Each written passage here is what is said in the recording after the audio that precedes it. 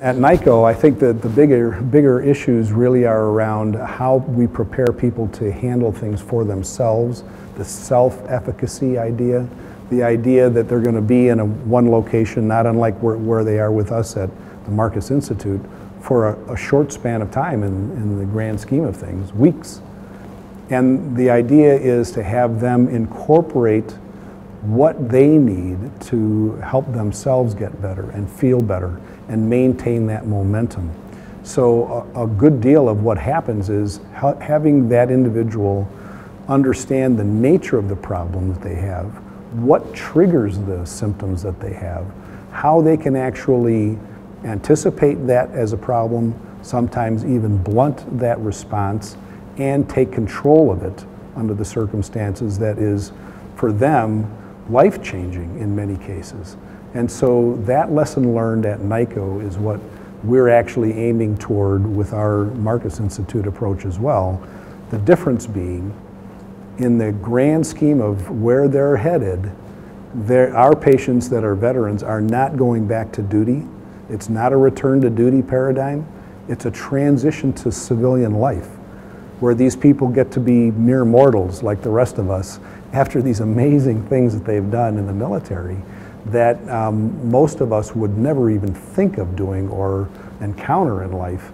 And for them to make the shift in terms of day-to-day life and mindset and relationships and new roles in life and so forth, we're helping with that transition as opposed to the return to duty paradigm. The self-monitoring piece of it and the self-efficacy that comes from the training has to do with identifying a trigger that might actually cause a flare-up, an emotional outburst.